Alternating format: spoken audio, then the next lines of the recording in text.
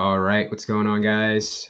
Just here shooting the shit with, if you want to go ahead and introduce yourself. Hi, everybody. My name's Angel Cortez. I'm a former Army Ranger. I was in the military from '08 to 16, but I was a regular Army first. Spent some time in Iraq and Afghanistan. But before my time in the military, I was a former gang member. I controlled a crew within the gang. And, at first wanted to kind of just protect myself and not be messed with, and then kind of spiraled more than what I wanted. And next thing you know, I'm running a crew. We're selling guns and drugs, and as you can imagine, the deeper you go into this world, the more connections and things you get to see and be part of. But now I don't do any of that, obviously. But I work for Strategies Group, which is a company. We're all former special operation guys, either active duty or veterans, and we're based in LA, and we do a lot from consulting to tactical training and mentoring, security, you name it. Awesome. And from what I've seen on your page, obviously you do a lot of community work as well, right? You want to talk to us a little bit about that? Yeah. So, like most veterans, when you get out, you kind of have you're struggling, right? Because at least for me, I started asking myself questions that I didn't ask myself. I started thinking about things that I never thought, and I was processing now the deaths of all my friends, and then it doesn't help that my friends are still getting hurt when I'm out, and so I realized quickly, I was like, look, man, I lost my purpose and I lost my community. I needed to find that, and when even the dudes who I may have not really liked in my unit, I'm like, fuck, I even miss that dude. That's that's how things are bad. That's rough, man. But in the outside, man, I mean, I was killing it. You couldn't say otherwise, because like I was getting straight A's and B's. I was going to school to become a registered dietitian. I was training at Classic Fight Team, which I still am, and Raw Talent Boxing. I was competing. I may not have the fight IQ as some of the pro fighters in those gyms, but physically, because of my experience and regimen, but push up for push up, punch for punch, I can match, right? But so on the outside, it didn't look like that, but quickly I learned, like, hey man, I need to find a community, find a purpose. So I just started hosting UFC fights at my house. I would buy the pay-per-view. I would buy the food, and I would invite veterans from my school and the gyms. And that's how I started. And then obviously the first it was like 2 3 of us, and the next thing you know, it was like 12 of us. And then sometimes I've had as high as like 65 people in my house. And but I was gonna have my third kid. With these events for the pay-per-views, I was either going negative on my account or barely making ends meet. My wife was like, look, hey, I know these meetups mean a lot to you and the veterans, but like, hey, we can't keep doing this. We got another baby coming. Right. And by then I had already gotten a small social media presence, because I started sharing a lot of my combat footage. And I'm like, you know what, maybe I can start a company. And I have a thing for Halloween, and overseas I had skeleton gloves and a skeleton bandana, and I'm not the only one who's had, mask or gloves or anything like that overseas, and I won't be the last one, right? Right. But Halloween's my shit. So when my son drew a pumpkin, and the company that I run is OG Pumpkin, I was like, you know what? I'm going to use the profits from this. I made 200 stickers, and I was like, let's see if anybody wants one. And then within an hour or two, all 200 were gone. And so I'm like, okay, I got something. And then it kind of just now is to where it's now, where I got almost 700 people with an OG Pumpkin tattooed on them. Oh, yeah. I got, I've done some big events as big as we're part of, some big events that, we had about 800 people show up. And it's reached like SpaceX engineers, medical personnel, SWAT teams, special operations from other units, to construction workers, to plumbers, to you name it. They'll send me, and they'll have an OG Pumpkin thing. They've heard the story, and they see the work that I've been doing, and like, for example, when I went on Fieldcraft's podcast, obviously that exposure made me a lot more money, and I was making on average about $10,000 in profit. And this is during COVID. I mean, I grew up poor, so you know what I was doing? I was buying Target cards, and I was buying when I was putting $400 on them. I would scratch off the numbers, and I'd be like, "Look, if you got kids or the elderly, you need to buy something. Buy it here." I was dropping off food at food banks that, as a kid, I used to be there in line trying to get some food, and I would just throw big ass events. Like some of the big events is I call it tacos and vehicles is or vehicles and tacos shooting range, right? I buy vehicles, we shoot to and from the vehicles. I got a taco guy catering it. The last one I did, I had a massage therapist there giving out massages as well. I had banda. I had like a juice company with like ginger shots and stuff like that, and Yeah. you name it giving out CBD, giving out uncanned CBD, right? And so I was just trying to help, man, because I wasn't trying to create like some big ass company. I just wanted to keep doing the UFC fights at my house. Yeah. Right. And spiral into this massive fucking thing you have going on now. 100%, man, and it's growing. And then now I'm starting to think like a businessman, somebody who spent some time at Hurley, reached out to me and they're like, "Hey, man, I heard you on Andy Stump's Cleared Hot podcast, and I want to buy you dinner or lunch." He bought me lunch, and he talked to me, and he's been mentoring me to think more bigger, right? He spent some time at Nike, Hurley, and now he's a part of other companies, and he's been part of other projects. So the direction OG Pumpkin is going, it's I now believe in myself in that way because I didn't see myself as a businessman, right? I didn't go to business school. I didn't think I was creative at the time. I didn't think, the idea of being a businessman has never been in my head. Right. And I think that's the army doesn't exactly build you to be a businessman either, right? Yeah. It's more like a war fighter first, essentially. But and in a lot of sense, it's not even war fighter first. Maybe in special operations, it might be war fighter first, but everywhere else, not so much. Yeah. So, yeah. So that's interesting how they you weren't really prepared for it, but all of a sudden, your mentor kind of pops into view, kind of starts to guide you in that direction.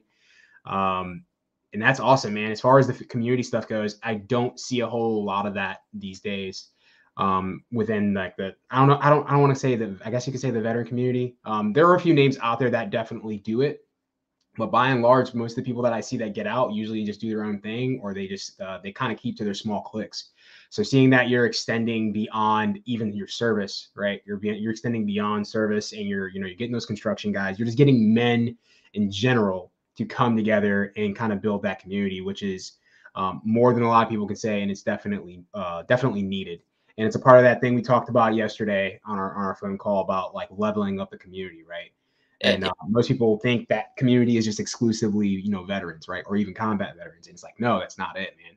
It's like, this is a men thing that we're missing right now, because we're obviously seeing the war on men, right? And the war on masculinity, where it's not accepted in certain circles to be a masculine man, right? And people seem to think that it's only being violent, knowing violence, that makes you a man. It's like, no, man, men are just as much nurturers, and you want to build up other men, make men harder, and those are the parts that people don't get to see, right?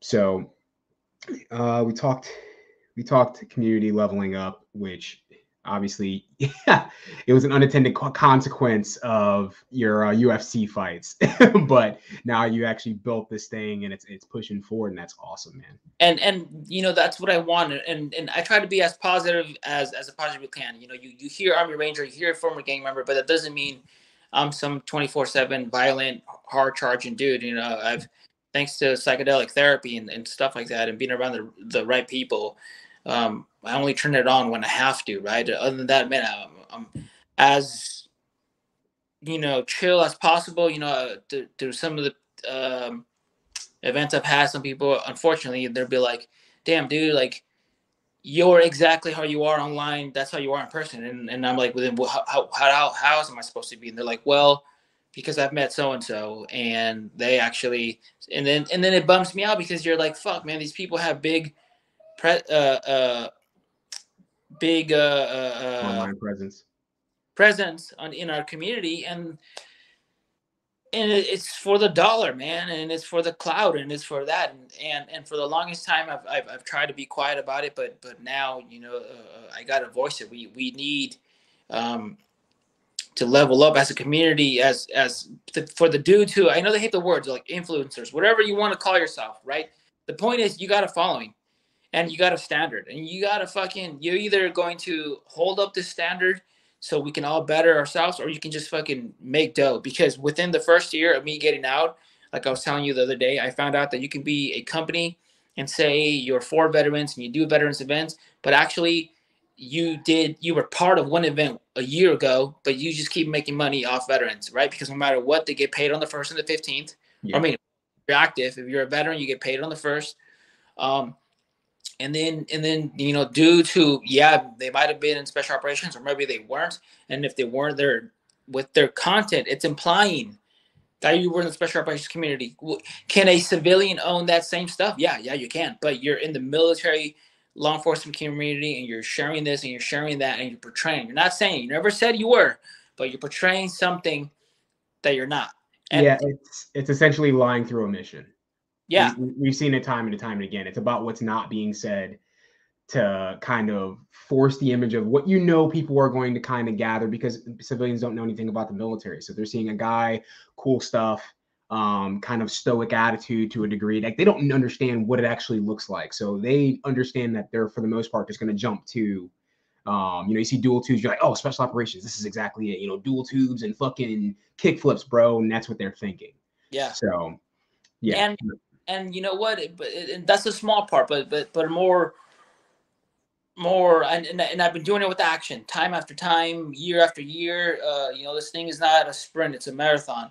And another thing to level up the community is, you look, man, we're warriors and stuff like that. And there's a lot of dudes who are willing to die for each other, but we need more people willing to live for each other, man. We're not addressing our mental health is not good. Hey, if you're fucking scared to do psychedelic therapy, guess what, man? I was fucking scared when I went to go do it. I remember driving or being driven to the fucking clinic, and I was hoping we would get in a car accident. I'm like, I don't want to do this. I don't want to do this. But guess what? After it, when I woke up crying, and then I could open up and talk to my wife and talk to my friends and talk to the therapist, bro, it changed my fucking life. And we all need to do that. We all need to, if we're warriors, the Gucci gear is awesome. But man, as corny as it sounds, we are the weapon, the body, the mind, right? The mind is in the body. So the body's the fucking weapon. We need to work on our conditioning, flexibility, mobility, physical and mental health. And as a community, we are horrible at it. Oh, yeah.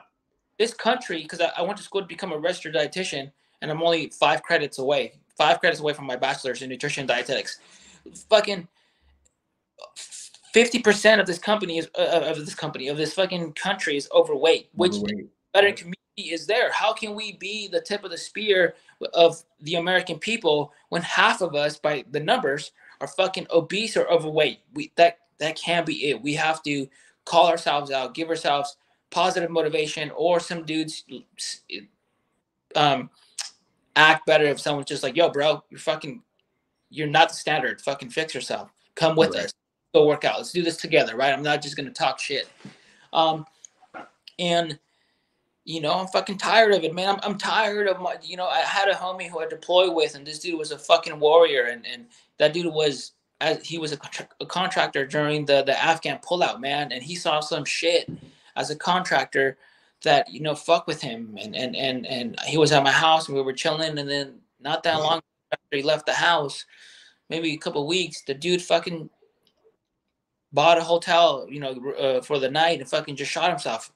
And there's so many of us, man. There's so many of us who have had friends who either they're killing themselves, they've killed themselves, or let's be honest, they're killing themselves slowly with the pill, with the alcohol, with the toxic. Not, and I hate using that word because so many people have fucking overused that word. But that negative, like this feeling, bro, of being angry all the time, but not doing anything, and complaining all the time, but not doing anything, and being so upset. Bro, do you really want to be on your deathbed and be like, you know what, man, I wish I was more angry, and I wish I complained more about shit that I had no energy to actually focus and do anything about, And so I've been doing that with my community, right? I've been doing that, and I feel like the people around me have benefited. I benefit from them. We benefit from each other, and we're building something legit here in Southern California. When I first got here, dude, I would extend the hand to people, and they would see it as weakness, right? Like, oh, you some fucking grown man trying to make friends, bro? Fucking lame, dude. You Yeah. know? I think that that mindset that we have, at least mentally, right? That's something that's kind of bred into us. It's kind of an indoctrination, in at least in the infantry and soft realm in general, right? Is like, don't go to the fucking doctors. You don't need to be seen for that. Like, tough it out. Fucking change your socks. You know, take ibuprofen, sip water.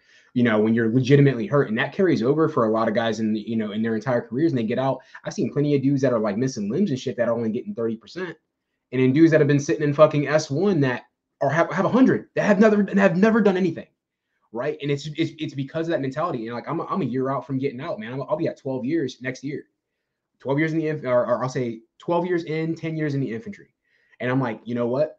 Like this last year, no shit, I was at 13 months, and I was like, you know what? I talked to my buddy Reggie, and he's like, dude, go get seen. He's like, go see mental, go see physical therapy, go see like mental health people, go see all these people. He's like, get it documented, man. He's like, you do not get out and not get everything that you worked your ass off, broke your body for. He's like, absolutely fucking not. He's like, do not do that. He's like, I see plenty of dudes, blue cord, green beret, whatever, getting out and not getting 100%, with their bodies being absolutely altered, from their service.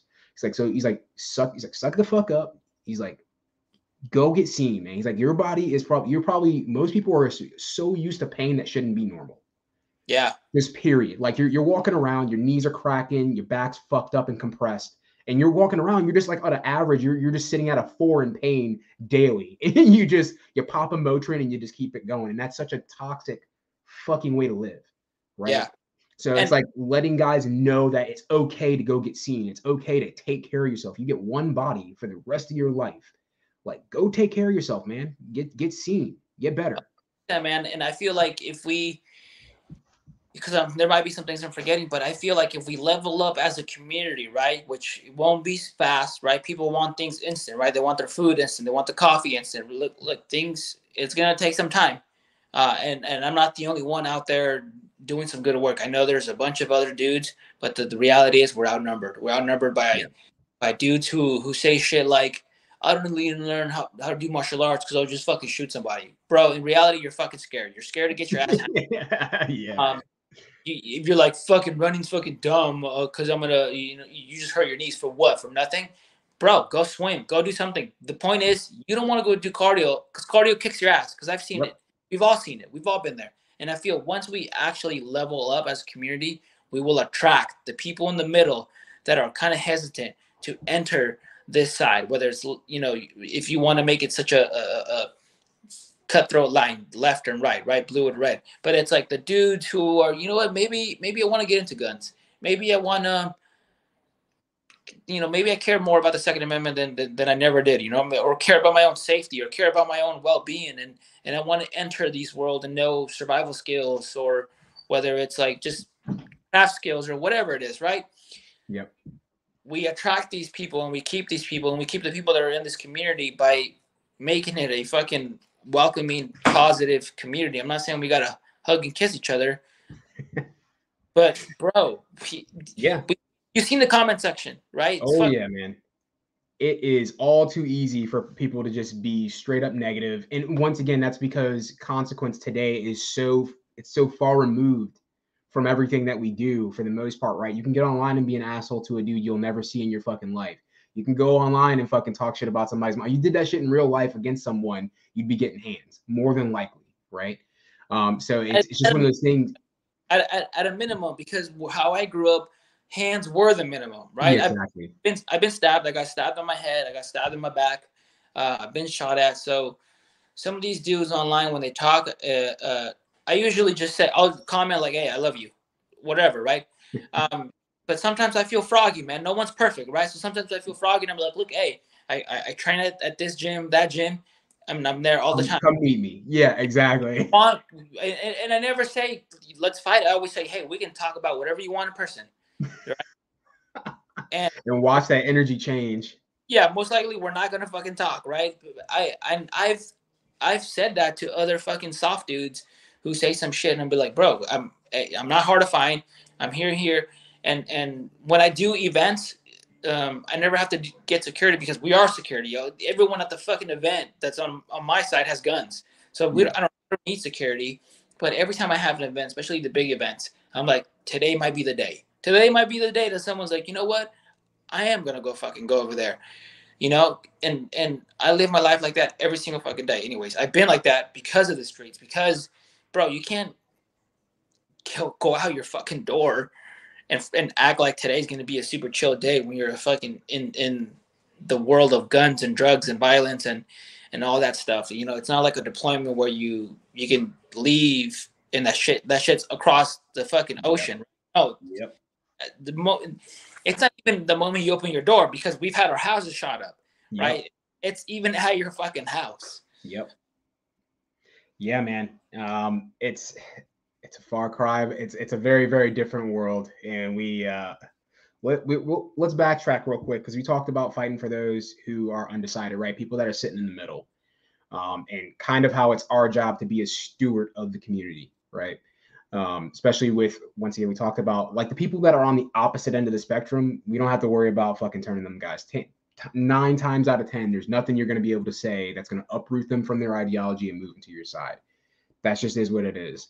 So those people are a lost cause. But the people that are sitting on the fence that can sway one way or another, which is why I find the cannibalistic side of the Second Amendment community to be so fucking terrible. And the veteran community, it's just as bad. Like, there's a whole ass phrase now for guys that are like that. They call them like bro vets and shit now. So now it's like a whole ass term for these kind of cringy ass fucking dudes. And that's their first exposure to the community, right? Like, if that's your first impression of a community, what the fuck makes me want to stay around that community? Nothing, right? And so now you've lost a potential ally to the other side because you couldn't fucking tie your ego in for a fucking second to kind of come down to his level. He doesn't know anything. He knows he doesn't know anything, and he's just looking for someone to extend their hand out and be like, hey man, let me show you a couple things. Yeah, and they'd be way more receptive to that, right? And it's like, oh shit, man, I didn't even know. And that's kind of the frustrating part about the whole thing, right? Because I see it all the fucking time. I'll go into a comment section or something like that, and there's a guy that's like just asking about his build or whatever. And he's like, hey, I don't really know much. So, and there's somebody just roasting him, right? He's like, you fucking poor, you blah, blah, blah, blah, blah. You don't have dual twos, bro, blah, blah, blah, blah. It's crazy. And I'm just looking at this motherfucker like, really, my guy? Like, the guy is just looking for some direction. And you're the absolute worst part of this fucking community. If you can even call it that sometimes. Like, it is a community, but sometimes it doesn't resemble one. So it's just like, it's your job to kind of like bring it back a little bit. I'm like, most of the guys that are talking about this gear and equipment and stuff like that have never fucking used it. They never, not once in their fucking lives. They've never fucking actually had to use the gear that they have, which is why they run from trend to trend to trend to trend, is because mission typically dictates what gear you're going to be using or what gear that you need. And if you have it, you swap it out. And if you don't, you make do. Right, you have your pace plan or whatever for whatever it is that you need to do. So that's definitely probably one of the worst things I've seen in the community is the cannibalization of people that are undecided. Yeah, definitely, man. But I think little by little, our community, it's been a battle, but I feel like a lot of good dudes are out there helping each other out, and I think it'll die down, man. Or at least that's how I've always been my entire life. You don't get to be where I'm at by fucking being negative all the time. Yeah, you can't, and that's another thing too, is people being they call it being doomer pilled, right, or black pilled, right, and they're just like, oh man, the world's shit and everything is going to hell, and it's super easy to get caught up in that, man. And it's just like, no, man, draw it back, man. My biggest thing is even with like the Israel and Hamas and all that stuff like that, I'm like, I got nothing to say about it because it's not something that's controllable for me. So if it's not, I say one of my biggest things is saying control the controllables, right? If it's not something I can directly influence, why am I letting it ruin my day? Like, and that goes for things at work too, like things that are well within like in reach of me, but I still have I have zero power to change. I'm just like, Yeah. All right, dude, fucking guess we sending it. Like, that's just how you have to take life, man. Because otherwise, you're gonna be up here stressed out about a bunch of shit you can't do anything about. Yeah, definitely. It's the only way. Um, Mentorship of men. So I know that's pretty heavy. I don't do too much of like mentorship online. I'll be honest with you. Yeah. I throw out lots of things for people to learn, to kind of move forward as a community together. That's kind of my take on it. But I don't really directly mentor people. But I know you do. So you want to talk to us a little bit about that? Yeah, I don't do anything online. I do try to answer messages as much as possible. And then I started a YouTube channel because I kept obviously answering kind of like the same questions over and over. So I just like, oh, I'll make a YouTube video. Well, shit, I got to make a YouTube channel. And then I'm like, hey, here, check out the video. You know, usually it's a RASP or Ranger School question. I'll be like, here, Yeah. video. And if you have any more specific questions, then message me, right? Right. And the video does the work. But anyways, I don't do any online mentoring, but where we do the mentoring is through the company Defense Strategies Group, right? One of the last groups we mentored was San Jose State football team. We mentored 12 of their new up-and-coming leaders, right? Some of them were already leaders, and some of them were about to be leaders. And we do some mentoring. And we've also done a bunch of millionaires and people in the business world. And what we've come to find out is that they seek it. Other men seek this type of stuff. Like, we'll do a 3-day event. It's not a smoking thing. It's not like some of these companies are out there that hey, if you want to go do that, fine. If you want to go be part of that, fine. But if you're gonna help or join, I'm sorry, man. That's not me. I can't. But so we show them skills, right? We show them skills. We put the team. Usually it's a group anywhere between 8 to 14. We put these men, and they come from all over the world, the business world or whatever, right? The last team was a San Jose State football team, but most often than not, it's not athletes. It is men from the business world, right? And we've had multiple men fucking tell us like, yo, like I learned more about myself and in these 3 days than I did, the last 10 years at this job, and I'd rather be around you guys because you guys actually have a connection. I have a connection with you. And then at work, it's just interactions, go do this, go do that. There's no meaning to these relationships, except for the money. Right. And these men are seeking it. Right. Yeah. So that's cool to see.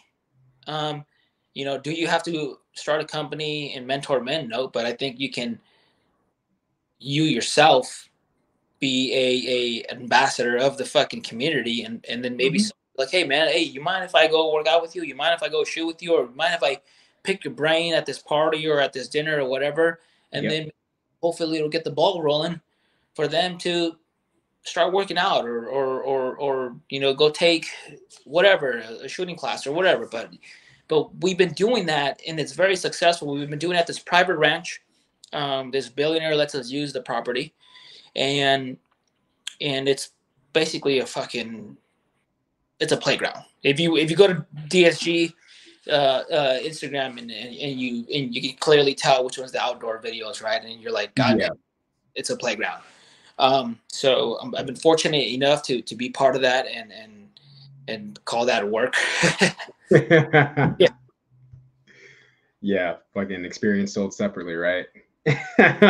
So, no, that's awesome, man. It's definitely needed in today. I know we spoke on a little bit earlier about like the attack on men and men not feeling like they can actually just be men without being crucified by society itself right now. Yeah. And hard men are needed more than ever, right? Yes. Especially with the path that we're going down, the indoctrination of our children. They need strong male figures to be leading these communities. We've sufficiently beat that horse, so we can go ahead and move on to this is going to be a very spicy topic right here.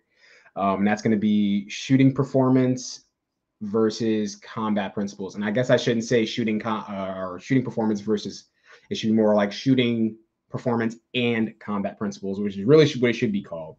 Yeah. The reason we say that what kind of had the question go in this direction was you know, the guys that are in the military not liking, I won't say not liking, but thinking that shooting metrics and guys that are in the competition world aren't shit because they've never done it in combat. False equivalency in all facets. Because obviously shooting performance and combat principles should be tied together. So there are places where only shooting performance matters, and then obviously there's other places where you can train those combat principles and place them together. And really, we're talking about combat principles, things like utilizing cover concealment, just to give you guys an idea. And then shooting performance, right? You should absolutely, if you're an infantryman or any type of special operations soldier that pulls a trigger, you should absolutely be using competition shooting to improve your metrics in all forms and facets. There's no reason not to. It means you're more effective on putting rounds on the enemy. You understand your weapon round types a lot better because you're getting a lot more intimate with them, because one, you're paying for the ammo usually up front. So you typically take it a lot more serious when you're footing the bill for your own progress. Yeah. And then quite frankly, even the military at the highest levels go to civilian people for shooting performance. It's nothing new. The top tier guys have been doing that for forever, right? And even on breaching and stuff like that, there's been guys at the top that go to like FDNY to know how to learn how to run irons, right? Because they are the SMEs in that area. So it's not unheard of for top tier or even military in general to do work with civilian groups outside of the military. Yeah, and and the other way around, man. From what I've seen, some competitive shooters, if you can't do some of the stuff that they do, they automatically maybe dismiss what combat is. Like I remember, dude, somebody asked me, they're like, oh, they were talking about quick draws, like your draw time of how many time, what is your time and your split shots between, Yeah. and and I was like, what did you just say? And he's like, yeah, well, if you were to shoot 5 rounds or 3 rounds, like, what is your first shot and in the splits? And I was just like, no one's ever asked me that. And I was like, I've never dedicated a day just for that. So, and then I remember he looked at me like, oh, this guy doesn't know what he's doing.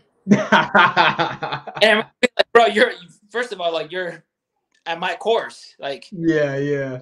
And you want to learn how to shoot for small unit tactics, and bro, I have a lot of experience, and my combat footage has millions of views, and the people who I was deployed with have written books, given TED Talks, been on Fox, and on big ass podcasts talking about the shit that we did. So when he gave me that look, like, oh, this guy doesn't know what he's doing, I was just like, bro, like, homie, I'm not saying, first of all, look, I'm not saying a quick draw is not important. I'm not saying that, okay? I'm just saying for him to look at me and be like, oh, this guy doesn't know what he's talking about. I'm gonna go talk to Mike, which is the boss and the SEAL, right? I'm gonna go talk to the SEAL because he knows what but he's, oh man. Because guys, like, I was talking this with somebody. Look, a quick draw is important, right? It's cool, but I don't know about you, but I don't fucking walk around with my holster. I'm not a cop, right? I don't. So outside time draws are fucking chill, but like, I'm not a cop, so it's not that important to me. And then concealed carry, like bro, when I'm driving, I don't. It's not in my fucking belt. It's not even in the glove compartment. And depending on what neighborhoods I'm in, it's underneath my fucking leg, like my thigh. And sometimes I'm already aware and have my hand on it. It's like, yep. Quick draws are important, but look, if you have I'm not sure what's a hot time these days. I don't know, but give me a number. Give me a number. No, 0.86. Okay, so if you got 0.86, bro, that's 0.86 because it's fucking coming. You're practicing for a real world scenario, and we'll give students who, some of these are competitive shooters, we'll give them airsoft guns, and during some of our classes, we'll be like, all right, at some point, I'm gonna attack you. I'm talking to you right now, and we're talking, and then I'm gonna or we're doing something, and then we go attack them, and they don't draw enough on us because the timer, even if you use a delay timer, you're prepped to know something's gonna happen to fucking draw. And one of the dudes, I won't name him because I like the guy. He's like a friend now. He couldn't fucking draw on me, and I'm like, bro, like, do you kind of not? Do you? I'm not saying don't practice that, but do you see how you kind of had, and he himself said it, false sense of security because I had a .86 fucking 8-6 draw, and I can't do that with you. Yeah. And in special operations, dude, do we tell the Taliban, hey, we're coming, get ready? No, right? What do? What do we use? The element of surprise, right? Mm-hmm. As a criminal, when we would go rob people, guess what? Do you think I told them I was going to go rob somebody? There's plenty of videos online to show you that these, not the dumb ones, the smart criminals, yep, wait for the right opportunity to get you off, fucking cut off guard. And because these dudes even have guns and they give up the gun, right? So I'm not saying don't do a quick fucking drop, but what I'm saying is it's a false sense of security, right? Yeah. Well, enough of that. And then someone's gonna get all fucking butthurt because of this, whatever. But no, I don't think it will. Sure, there's probably gonna be someone that gets butthurt. Sure, yeah, that is what it is. There's always gonna be one. That's what I'm trying to get at, and so the social, and I've said this multiple times in all my courses, social media has done us a huge disservice because everything is 15 to 10 meters from us. It's big steel plates, and no one misses on IG, bro. When I look at the IG videos, I'm like, am I the only one missing? Well, I'm the only one missing. Then I'm clearly the only one missing because nobody misses, and always cut small. Yeah. Bang, bang, bang, bang. It's always multiple takes. No one ever wants to. I find that the people that are at the highest levels are some of the ones that show most of their mistakes. Which is super strange, right? It's like, oh, well, like this guy's showing me like he fucked up on a reload or he fucked up on whatever, and it's like, well, yeah, this is my time to fuck up. Like that's the point. But no one ever takes videos of their fuck ups. It's only of the stuff they executed flawlessly. And that, go ahead. I do short little clips within the videos, but I also throw in like long forms, like the max time is 90 seconds. I've loaded up videos that have been 90 seconds long of running a gun in because we're fucking athletes. We shouldn't be stationary. And there'll be dudes who are shit hot. Yep. Stationary. And competitive shooting, everything's stationary. You might move 5 feet or 10 to the left or the fucking right, but guess what? In Afghanistan and Iraq, I didn't fucking move 5 feet only to the left to the right. You had to run. We're athletes. You have to fucking be athletic, right? And another thing about is no one can shoot standing up straight without using a fucking cutout barricade. It's like, bro, I'm not saying don't use a barricade, but if you have to put your fucking rifle on a barricade for something that's like 50 meters away, what are you doing? Basic marksmanship, basic Marine rifleman. Hitting shit standing that's like 100 meters or 75 or sometimes even more. And that's just the fucking standard. But no, we'll run courses and we'll be like, all right, shoot behind the barricade. And they'll post. And I'm like, bro, that target is like 35 meters away. What do you – the barricade was to give the illusion that you're behind a wall. So cover. Cover or conceal. Right? When I was in gunfights and I'm behind a fucking wall, dude, I wasn't doing the Hollywood of going to the other side and be like, and just staying out there. And some of these dudes would just stay out there and shoot until they get their 2 fucking hits. So if they shot 5-6 rounds, they want their 2 fucking hits. And it's like, bro, in real life, you're going to get fucking peeled, dude. You're not going to do that. Yeah. You're not going to do that. I will fight back against you a little bit though. So I've seen competitive shooting come a long way of just like stationary shooting and stuff like that. Like dudes are like fucking move, especially in like 3-gun and shit like that. Man, them dudes move, bro. I've seen it. I've seen it, but that's not the majority though. That or maybe I'm wrong because guess what? I don't pay attention to the competitive shooting world. And another thing that I don't understand, we'll run some stuff, right? And as you're running, I like the high ready, right? I can face you and I'm not gonna point the gun at you. I can pick up something, and I just have to make sure muzzle awareness. We were running a course, and some dude just kept pointing his rifle down or his pistol down range, and as he's walking towards us, and I'm like, bro, what are you doing? High ready this, and he's like, always pointed down range. I'm like, bro, okay, if you want to be a competitive shooter, just say you want to be a competitive shooter, and you don't give a fuck what I'm about to say. But if you want to learn how to run around in a gunfight, dangerous 360, homie. The Taliban and Al Qaeda wasn't in front of me 24/7. It's 360 and fucking above you, right? You have to be able to run left, right, and have muzzle awareness, man. We're running around a fucking village. Can you imagine that all of us were just pointing our rifles and we're running to the left and to the right and make sure the rifle's that way? And it's bad habits. And people think, oh, but when the time comes, I won't act like that. I'm going to rise to the occasion. No, you're not. You're going to fall to your level of training. You know, it's like the dude who's like, don't worry, bro. I see red. When I'm going to fucking knock out. No, you might not, bro. There's enough videos online of dudes who are trained whooping fucking ass, man. Yeah. And you can find them, and it's not hard. And guess what, man? The dude who got his ass whooped didn't want to get his ass whooped. He probably had this false sense of confidence. And that's what sometimes some of the things within the competitive shooting world do that, right? Most recently, I don't go back and forth with people. I always tell people, look, hey, if you want to talk about something, we can talk about it online.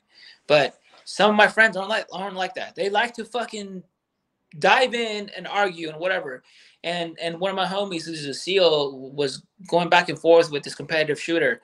And the competitive shooter shoots fast, but because I saw a video, but the dude's out of shape, and that dude's talking about mindset and mental toughness, and I'm like, bro, what mindset, what mental toughness are you gonna fucking teach this SEAL because you can shoot fast? And this is what I don't like. I'm not saying shooting fast is not helpful, but don't equate shooting fast with experience. That because you can shoot fast, therefore you have some say within actual combat. Because I like martial arts, and I think there's a lot more martial artists in this world. It would be the equivalent of some dude being like, check out how good I hit pads. And because he hit pads so good, fuck the coach, fuck the fighter, the amateur fighter, fuck them, because they don't hit pads as well as I do. Yeah. No, that's I think that's clearly just a mismatch of, I don't want to say of disciplines, but yeah, it's a classic mismatching of thinking that your specific discipline, which his might just be being a really good competitive shooter, translates to anything else other than being a really good competitive shooter. It might mean you even have really good work ethic, but it doesn't mean anything else outside of that. So it just like, and vice versa, right? Let's take it to the other side, right? So Navy SEAL, right? Just because he's a Navy SEAL, he's been through some of the toughest training, also doesn't mean he can fight, right? And we talked about that as well. 100%. So it's one of those things where it's like, all right, cool. If you're good at this thing, don't try and make it translate to something else, because it doesn't. Or not always. Excuse me. And 100%, man. And some people fucking don't want to just admit that. And for the dudes, and this is the same way we're talking about. You're not gonna convince the people from the far left, right? But there's some dudes right now in the competitive shooting world, and their friend who's going to listen to this, and I'm not going to convince them. But there's one or two, even if at least there's one or two that's like, you know what, I got to change my ways, and I'm going to start doing this, and I'm not going to act like this. I'm like, and bro, I kick it with competitive shooters. They can teach me to be better handgun. Yeah. Oh, as a Ranger, we didn't shoot handguns. That wasn't our primary weapon. Is a handgun. So when I got out, and I'm thinking, oh, I know how to shoot. And then it turns out, hey, guess what? You're not a fucking A+ fucking pistol shooter. Well, I got to learn. So who's some of the people that I was like, yo, dude, let's go shooting more because you fucking run it really well. Our competitors. So by no means think that I'm being like, oh, competitive shooting sucks or they have nothing to offer. That's not what I'm saying. What I'm saying is we need to know our place. And before about the SEAL teams, there's dudes in the gun community who don't know how to fight. And by the numbers, you're more likely to get in a physical altercation than you are in an actual gunfight here in the United States. Yeah. And dudes, if they really care about self-defense, about protecting themselves or their loved ones, they need to learn how to fight. And someone's gonna be like, yeah, I'm just gonna fucking shoot them. First of all, to cross that line, very few people can actually do it. Very few people know what it takes, and then how they're gonna feel themselves if they actually did shoot somebody. And then, not to mention, you say that, and the people around you might be yes man, and they'll be like, yeah, that's right. But guess what?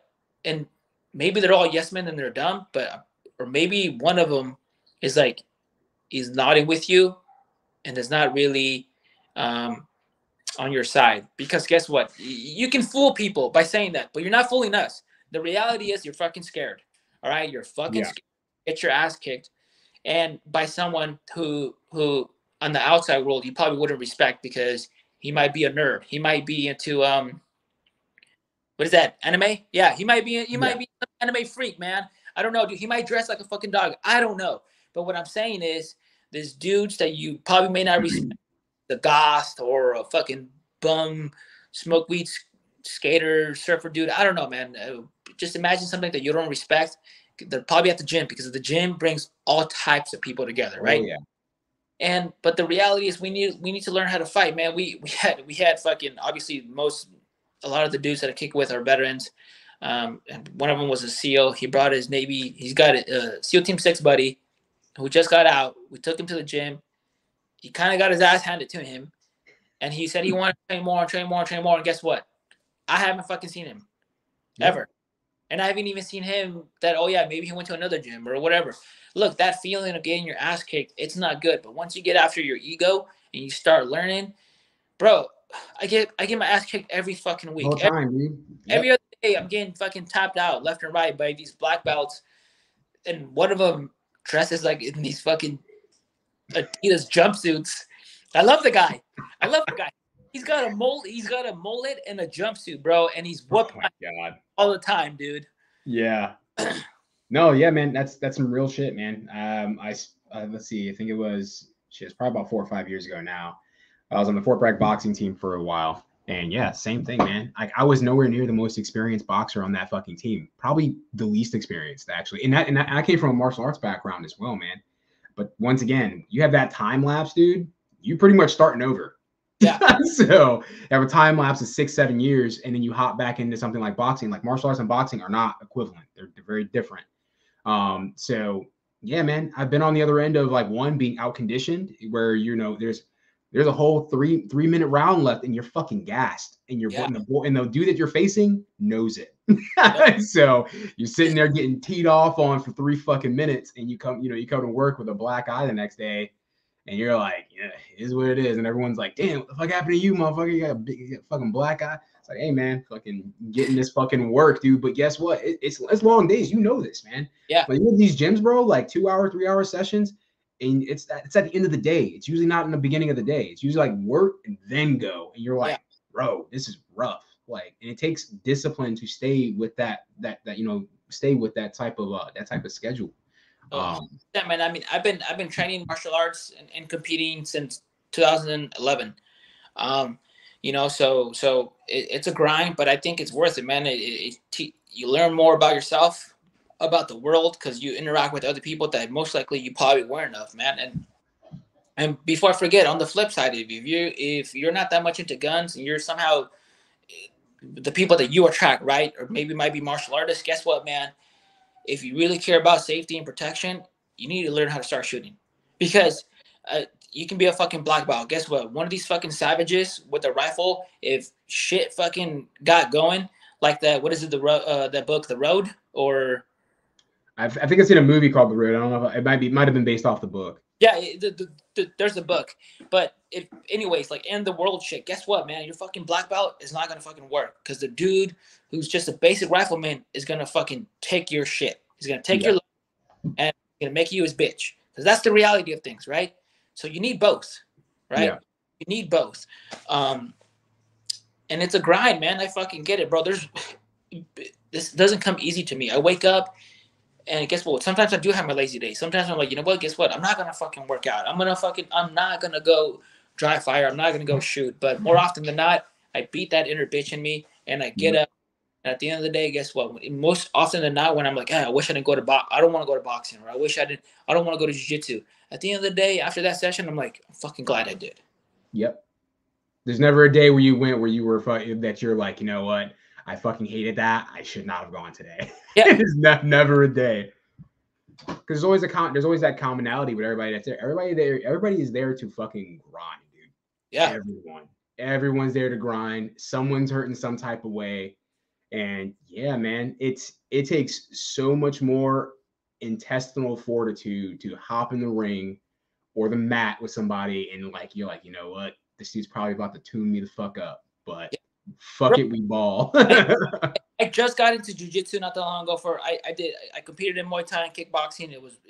I was at the boxing gym, at the Muay Thai gym, and I remember I'm a blue belt now in jiu-jitsu, but I remember when I first went to my first jiu-jitsu class, the dude who I used to spar with, like during sparring nights, I remember like he was a jiu-jitsu guy, and I looked at him, and I remember thinking like, oh, I remember you. Like, you're not that threatening, so I can probably take you. He was a brown belt. Famous last words. I fucking must have tapped maybe 7 times in that round. And I remember going home being like, I've trained stand-up for X amount of years. And this dude fucked me up. Like, what's going on? Can you imagine the ego blow, the pride blow, and then being, you know what? I'm going to go tomorrow. I'm going tomorrow. Yep. That's a choice you make every fucking day. But yeah, I think that's I enjoy that type of culture where that is the norm, right? You have people that just go in there and they just grind, dude. Even on the bad days, you might not have a fucking good day. That happens. That happens literally in every facet of your life where it's just like, damn, that just wasn't my fucking day. And then guess what? That has in common with every other day. It came to a fucking end. Next day, run it back.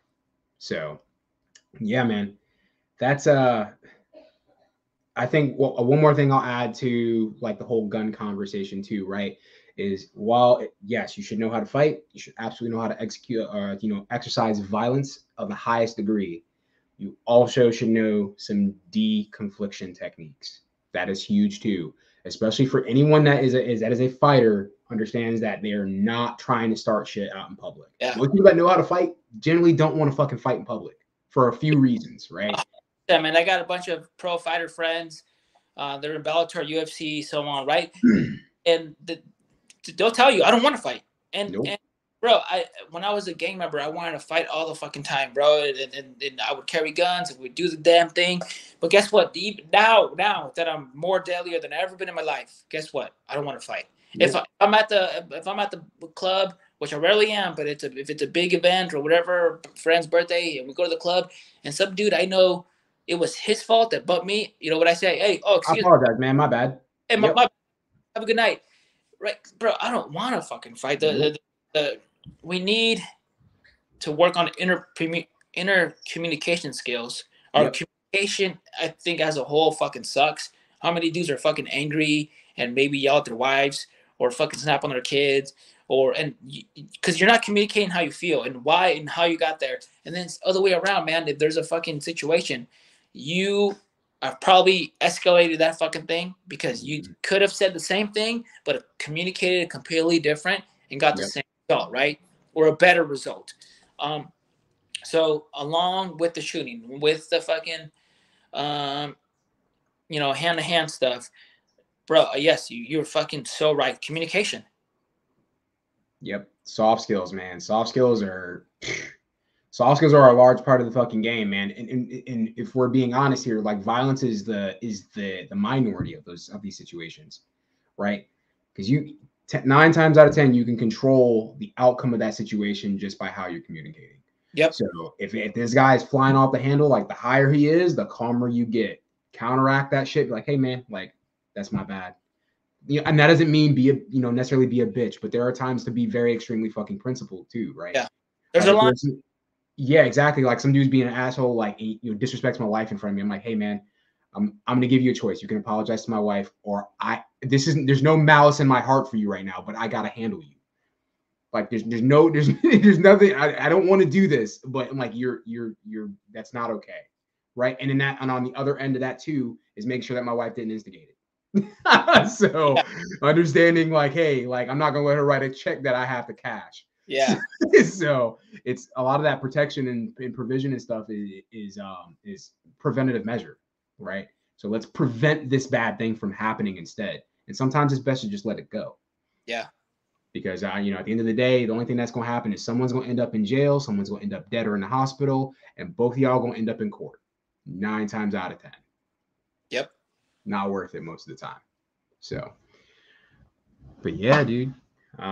Shit. I think we kind of rolled through like way more than we had intended to, but we didn't even get to like the cartel stuff. Like this was something that I made a video on pretty recently, because obviously we have the huge surge of the modern Minutemen and stuff like that, right? And a question came up, and I'm gonna use this present button because I have yet to use it. Let's see if we can use this and show that I'm actually getting kind of savvy with this shit.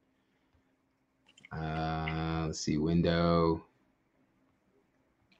All right, it looks like I'm not super duper savvy with this. So I'm going to try and let me see if I can get this shit up. And all right, that image is up. So now let me see if I can actually pull it into StreamYard. Present, share screen. All right, there we go. So here is the question that came out. Can you see that? Yeah. All right, so this was the question that was asked in an AMA to my buddy Gio. He's like, if the cartels have NVGs, how do you think our training matches them? And once again, I got called a bro vet for this answer, but my answer remains the same nonetheless. It doesn't. It doesn't translate in the slightest, right? It doesn't translate to pretty much any other organization. Unless, like I said, the things would have to look extremely different for that to change. But if you're talking about a criminal organization, whether that be a gang, whether that be the mafia, whether that be even the fucking government, a concerted effort is needed by a lot of people to make difference. If you're talking onesies, twosies, a squad, no, because one, we still have to face the law, right? Because we are still quote unquote law abiding citizens, right? So we're still very much subject to the law. That's the cool part about being a criminal. You don't give a fuck about the law, so you're gonna bang regardless of whatever happens. And then on the opposite end of that, as a criminal, there's no rules for me. Like, so your family's free chicken, bro. And that's what's gonna happen with this. It commonly happens with cartels, is that they go after military members' families and stuff like that with no hesitation. What are your thoughts on that? I'll bring up the video to kind of play, to kind of give some more context to this as well. So right off the bat, right? I want to bring it back. Look, a lot of us in the GWAT, we're part of the GWAT, right? There's a lot of us. Yeah. And we try to implement what our experiences were with the Taliban, with Al Qaeda, and try to put the cartels in that same category, and we can't, because it's a different animal. Okay, if you try to simplify it, yes, yeah, oh, bad guy doing bad stuff, whatever, just get rid of them or whatever. But you have to understand that they are a different thing, and they need to be addressed in a different way. Mm-hmm. Now you're not going to have success, because, for example, the Taliban doesn't have Netflix shows. The Taliban doesn't have Grammy award-winning artists making songs about them, right? The Taliban doesn't have soap operas about that lifestyle. They are so engraved in the culture, in the people. They are the people. They have done so many actual good things within the community. So to tell them that they are the bad when the government, meanwhile, is corrupt and in many ways not giving them things, and then this side it's difficult to get these people to even be on your side. Yep. To to go against them. The Taliban will use fear and power. They're using actual paved roads and schools and money into the actual community. Is there some fear and power? Yes, but not in all the areas, right? And not to mention, they're not dumb, right? So look, I'm the first one to be born here in my family, right? I love this country. Obviously, I'm Mexican. I'm proud of my culture, my roots, and stuff like that. But hey, man, this is the best country in the world. All right, it's the best country in the world, and I want it to succeed. Should we let everybody and anybody in here? No, but we should let somebody, because I remember I used the military to get my two of my family members' papers, right? And during their citizenship for my mom, they were saying that it happened to be the year of the Olympics. They were saying that 100 and X amount of I forgot what it was, but it was 100 and something Olympians representing the United States that help get medals. Guess what? Aren't fucking born here.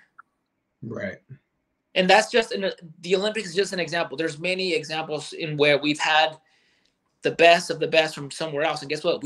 We took them. We brought them into our side. So obviously there is some good outside. Even though this is, in my opinion, the best country in the world. Hey, we can't think like no one else has anything else to fucking offer, right?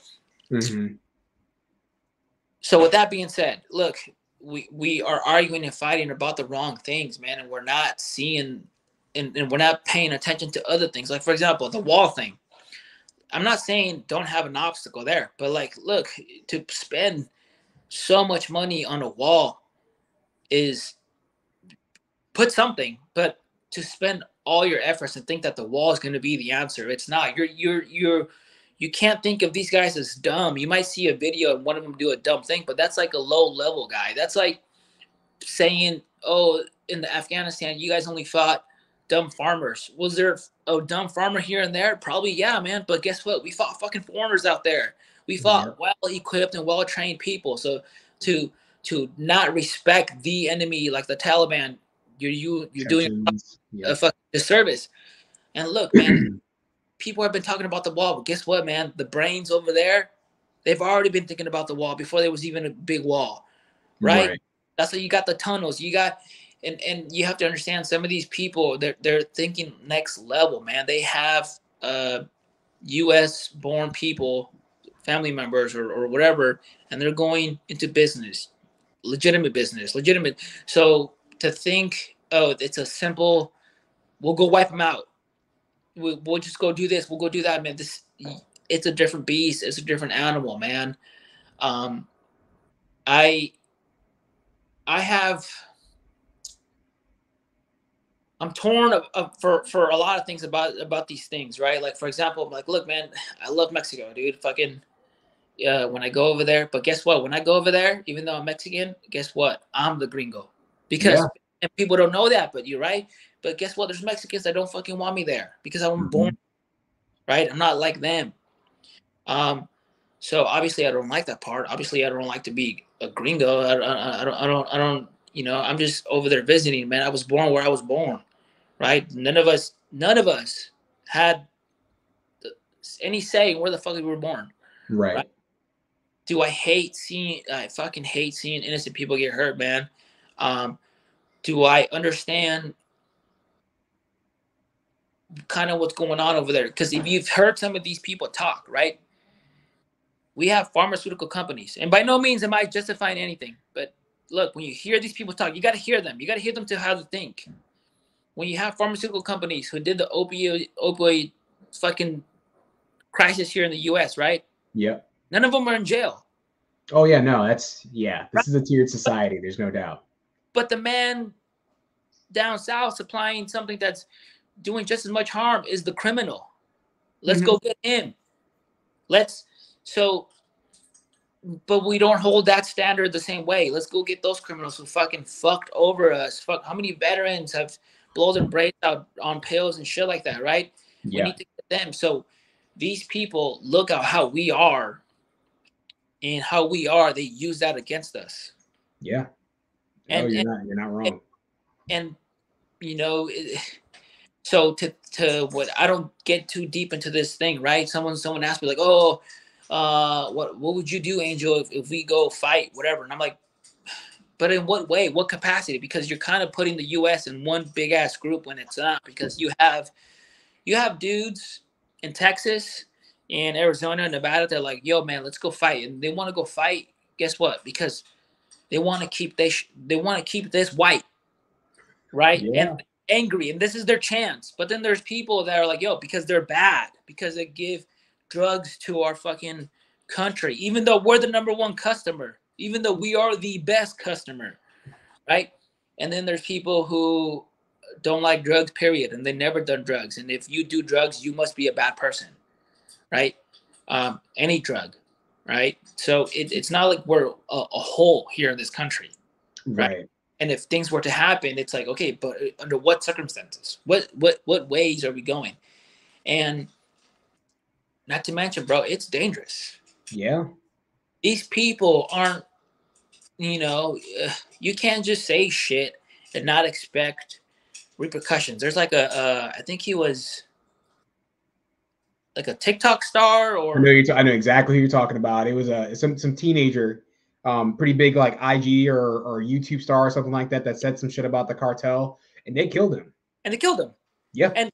And if you think, bro, they've been here. And then when people are like, oh, they're here, right? This is why I like Ed Caldron, because he said things that I've been saying, that other people have been saying. You don't have to be so deep into it to know these things, but they will. Guess what? They won't listen to us because we're brown. But Ed Caldron goes on Joe Rogan, and now all these things that he was saying, people want to listen to. Yeah.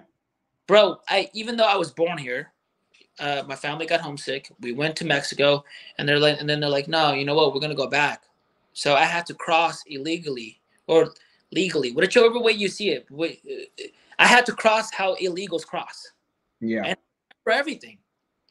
I was 8 or 7, but I remember everything. And guess what, man?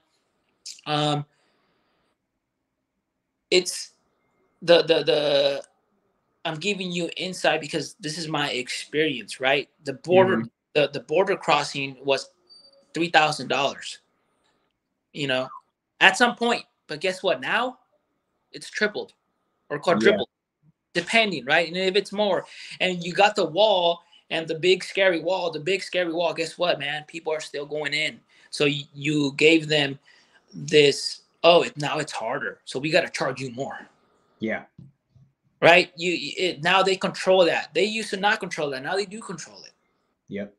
And they control a bunch of other things, right? Even like the lime distribution, right? Limes and shit like that, and avocados and all types of shit that you never used to fucking control. But point is, this is a different beast. Yeah. This is a different beast. And how do we solve this issue? Well, it's a lot of ways, man. And trying to say and point the finger on one thing is, bro, how do you think they got so powerful? You need money. Yeah. I was about to say, You need, yeah. and how do you get the money? Well, through the fucking number one customer, us. Yeah. Yeah. It's never been about solving the problem. Never. It has been. It never has been. The cartel has never made enough of a problem for the government to be like, you know what, we don't want you here anymore. It's never been that. I'm pretty sure a lot of the bosses are literally living right here in America. Like that is what it is. Yeah. But it's like the only thing they want is their money. As long as they're left the fuck alone to get their money, they typically stay away from Americans. And guess what? Look, man, and people, which is why I never get. I'm diving not even deep, but I'm talking about this. I never talk about this. I'm talking about this because I saw your post, right? And then out, and so I'm like, sure, why not? Maybe somebody will listen to something that I'm saying, right? Just like how they're listening to Ed Caldron and other people. Now they're opening their eyes, man. Right? Yeah. So it's that's why I'll not to mention, and the U.S. gives them the weapons, right? Yeah. Maybe directly in some instances, yeah, there might have been some stuff, but like you got the number one customer, right? You got the number one exporter of guns, of their firearms. Where do you think they fucking got it, man? You think there's a U.S. surplus store in Mexico? No, there isn't, man. So that's why I don't get into it, man. Yeah. It's one of those things, man. But if it doesn't get talked about, then we end up with ignorance. So that's why I'm like, you know what? Like I have a bunch of those uncomfortable conversations on my page because it's got to get talked about, right? Because we lost the art of the conversation years upon years ago, right? I'd say even in my parents' era, we lost the art of the conversation. We don't realize like you can't combat ideas if they're never spoken about. You have a bunch of people that sit in echo chambers for things they think to be true, and then whoever's strongest or who has the most influence just flat out wins, which is exactly what we saw. 100%. And before I forget, two things. One, when people are like, they're coming into the borders, and because of the cartels, ISIS is gonna come, or some. Guess what? They first of all, correct me if I'm wrong. The Boston bombers came here, right? They didn't come through the border. The Saudis who were part of 9/11, not all of them, but some of them, didn't they come legally here? Yeah, I'm pretty sure they also went to aviation school here too. Yeah. So when people, and then other people who've done attacks haven't come. Well, one day will there probably be someone who's come order. They caught people, but guess what? The cartels will never intentionally put someone in there that they know is a criminal, because guess what? It's bad for business. Why would they destroy their customer, their number one customer, their money maker, right? Why would they cause unwanted attention to them? And these people are fucking the fucking border. Look, I'm just telling you something that I know, that a lot of us know. It's bad for business. Why would I do that? If I'm bad, why would I do that? And not unless they're getting paid a whole lot more for the trouble, because money does talk. Yeah, but that would. I'm talking if you're talking like nation state, but even then, like if you're talking even about like Chinese spies and shit like that, they've been coming over here the legal way for the longest time. A lot of them just been bred here. And didn't they catch some that were part of the Navy on some fucking submarine or some shit? Look, man, and this is why it pisses me off when people are like, you no border, you got to do it the legal way, and they're just saying this shit. But do they even know what the fucking legal way is? No, most of us don't. I did it the legal way for two of my family members. Guess what? It's thousands of dollars. So you're telling these poor people who can barely fucking make it, hey, bitch, do it the legal way. How? Right? They can barely fucking make ends meet. So when you have somebody who's like, hey, don't pay thousands of dollars, pay me some, and then you can pay me the rest, and then I'll just fucking put you in. Right? So that's why I don't talk about it, because I want the system to be fixed, but both sides have never, correct me if I'm wrong, have actually sat down and made a plan, or made some type of plan, or some type of initiative. It's always just been talking points, and people have been arguing to the left and to the right. That's why I focus so much more on what I can control, because these fucking assholes are just having us as people, the people, just argue about each other while we get fucked and they're chill. That's the whole point, right? And it's the same thing with like all the abortion stuff and like really hot topics. Like it was never put into law to where it can't be touched or put into like an amendment or something like that, because it can forever be used as ammo now on either side of the issue. So there's certain things that they're just not going to give up, and they're not going to give protection, because it allows them to continuously use it as a bargaining chip. That's just the way that works. It's like, all right, cool. Like, why? I was like, oh, why don't we completely shut off the border? I'm like, okay, cool. Now the other side's able to use that as a talking point.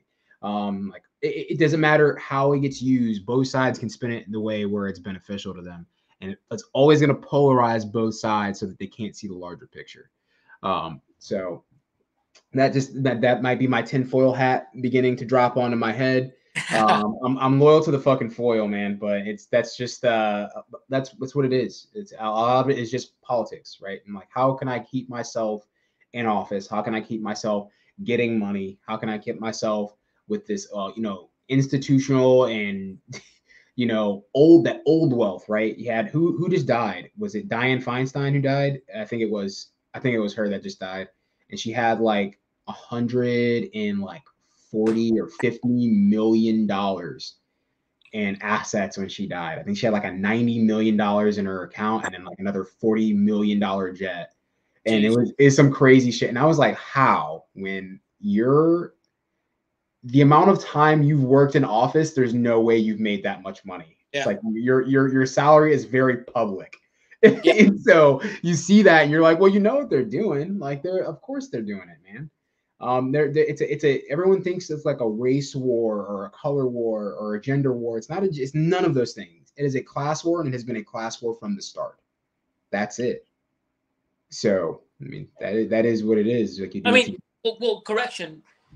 To some people, is it a race war? Yes, right. To some, I'm talking like big picture from the top. Yeah. Big picture, yes. Big picture, definitely, man. So which is why I try to just do what I can fucking control, right? And guess what? Again, it's not gonna be slow. It's gonna take fucking hard work, but the more we do it, the better we'll get. We'll make great kids, right? We'll raise great kids, so they can go out in the world and fucking represent, right? I'm just trying to do cool things with my cool friends. Yeah, man. And make some money and fucking help my community, right? For example, Alex Villanueva, the LA sheriff who was trying to run for election, he didn't win his reelection, but when there was a dinner for his reelection, I went to that dinner and I went up to him and I shook his hand. I was like, "Hey, sir," I was like, "I'm a former Army Ranger, but before that, I was a criminal. I used to run around fucking selling guns and drugs, and based off my experience, the things that we used to have to do in the quiet, in the dark, and be sneaky, with the rules and regulations that are now in place, these criminals are doing in broad daylight. And I would call this the time for crime, the golden age of crime. Yep. Because your hands are tied behind your back. The approval of the police has never been lower, at least since when I've been alive, that I can notice. And I thank you for fighting the good fight, and I use my experience to just try to help. And I don't fucking know, dude. I keep doing shit and I keep surviving and I keep living these things, and I just use the experience. I don't base it off emotion or a meme or a video. If I saw it and I touched it, or then it's fucking real, and that's what I'm going. So where am I going with this, man? I'm just trying to fucking live my life, dog. It's the only way. It's the only way, man. But dude, I think we quite literally covered everything that we had written down yesterday from our conversation. So one, thanks for coming on, man. You're kind of like the first guest I've had on this, like, just shoot the shit. I'm going to call this a podcast. I'm not a podcaster. I don't consider myself a podcaster. What's up? I was like, it's a podcast. Yeah. If they were going to call it a podcast, I don't like to call it a podcast. Podcast, but I'll tell you what, man. When I podcast, they're kind of the same. Oh man, I know. I hate the label, man. Like, same thing with like influencer. Like, oh, you have over 20,000 followers. You're an influencer. I'm like, oh god, dude. Like, can I fight these labels? Because I'm good without the labels. Me, I just like to fucking get people that are interesting, that know what the fuck they're talking about, to shoot the shit, inform people. Whoever wants to sit down and listen to it, they can sit down and listen to it. It's all good. And there's no sponsorships. There's none of that shit. It is just two fucking vets, two fucking homies sitting here shooting the fucking shit. That's it. Yeah. And hopefully I made sense, express myself properly. I'm always my biggest critic. I never watch shit because I'm always like, I meant to say this, not that, or whatever. But hopefully people got the right idea, man, of what I'm trying to say. And if not, I'm in fucking whatever. Sorry. It'd be all right. I just got done climbing a mountain, like literally hours ago, So, and anyways, even if I didn't climb a mountain, I'd probably still fuck shit up. But yeah, man, thank you for having me on, dude. Your posts are always it's a refresher, because sometimes my friends will share me shit or on Facebook. Facebook is just goddamn, it's garbage. And it's these one-liner memes or 30-second videos of this is why this side is so bad, and this is why this thing is sucks, and this is why you fucking suck. And you're just like, bro, there's no like deeper conversation or anything. And then your post or refresher, because it's the quite fucking opposite of that, man. I appreciate that, man. Definitely appreciate that. You want to go ahead and plug yourself for like your business, your page, so people know where to come follow you? My Instagram is Angel G Cortez 175. The company I work with for is Defense Strategies Group. My company is OG Pumpkin. If you Google OG Pumpkin, we sell rash guards to hats to tees, hoodies, and sometimes every now and then like off items. Like I teamed up with this knife company. We did some knives, and then skateboard company. We did skateboards. But hey, man, follow the page. We do cool shit. You know, I finally did my taxes after 3 years. Yeah. And let the IRS know to stay off your ass. Yeah. And I finally got to see the numbers, man. In a 3-year span, I gave over $250,000 away back to the people, man. So I live in a 3-bedroom apartment. That's all I need. There's food in the fridge. That's all I need, man. I grew up living on the floor.